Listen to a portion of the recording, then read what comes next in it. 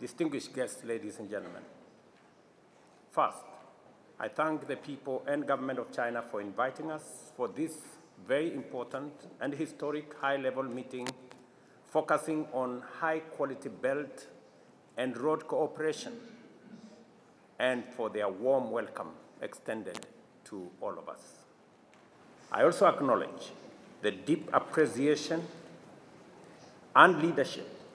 of the FOCA co-chairs and the work done by the Secretariat to diligently coordinate all the preparatory activities which have made this high-level meeting possible. Further, I take this opportunity to commend the strong vision and effective leadership through which His Excellency President Xi Jinping has made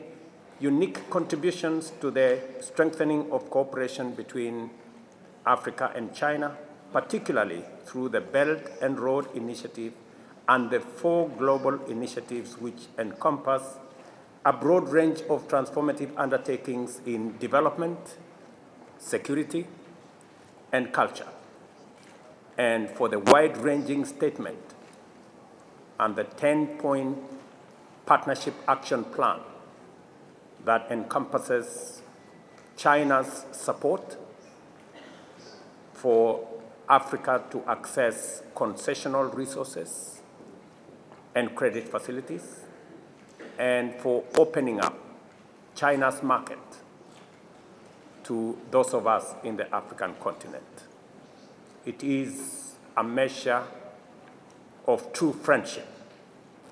that our agricultural produce can access Chinese markets. Without a doubt,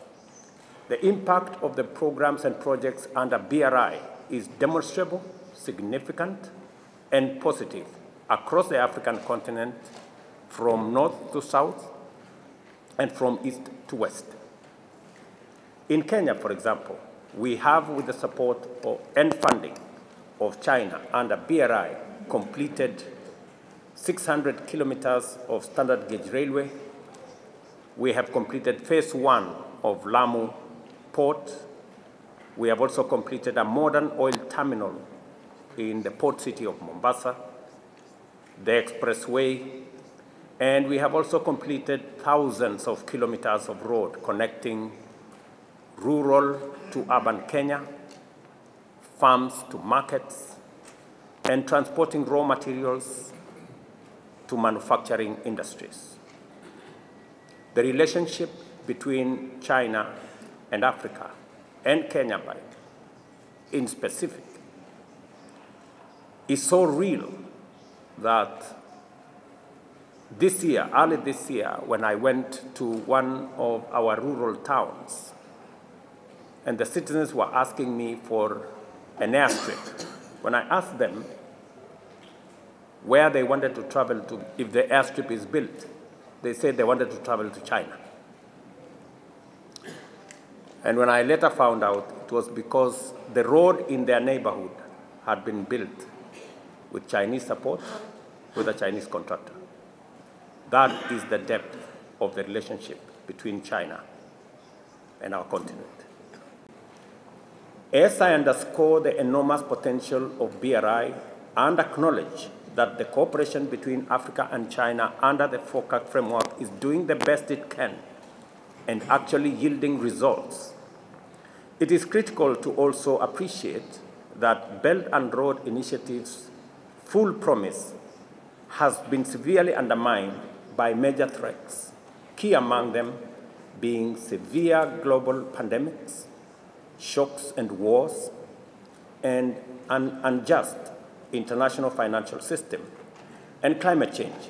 which have subjected our economies to considerable stress and caused many developing economies, especially the least developed countries, majority of which are in Africa, to struggle under massive debt. In turn, this undesirable state of affairs has had the negative effect of making African countries unable to fully tap into the vast array of opportunities presented by the Belt and Road Initiative. It is for this reason that, in keeping with the best spirit of South-South solidarity, I respectfully call on each one of you, Your Excellencies, to lend your full support to China and Africa to work closely together on the following 4 critical areas. First, to urgently collaborate in championing a fair international financial system that enables Africa and other countries in the global South to benefit from available resources and opportunities. China, as a friend of Africa, should rally the rest of the shareholders to double their contributions to the multilateral development facilities like IDA 21, Africa Development Bank's replenishment program, as well as IMF's special drawing rights, to enable more African countries access concessional funding to support economies that are heavily affected. We received the news this morning of President Xi's statement on their contribution in this respect with a lot of gratitude. The second critical area requiring China's close collaboration is to work with Africa on debt treatment generally, and in particular, reprofiling of debt to incorporate a longer grace period and longer tenure for both existing and future financial facilities to provide fiscal space for uptake of urgent development financing in social, in matters infrastructure, and other sectors critical for stabilizing Africa's economies. Closely related to this is the urgent need for collaboration in reforming the international credit rating and debt sustainability systems. In this connection, I am happy to share with you that with the support of Africa Development Bank and other African multilateral banks, we shall be holding the first African meeting in Congo-Brazzaville next month to establish parameters for the proper evaluation of African assets and gross domestic product, and new modalities for determining Africa's debt sustainability using Africa's real wealth. We therefore fully appreciate the promise of the Belt and Road Initiative to transform Africa through road, rail, and air connectivity, and other infrastructures, thereby unlocking the vast potential for intra-Africa trade from its present low level of 15%, and to facilitate the actualization of the Africa Continental Free Trade Area. This will enable Africa unleash its huge manufacturing potential by deploying our enormous renewable energy assets and significant mineral resources to power the continent's ambitious drive to sustainable growth and inclusive prosperity.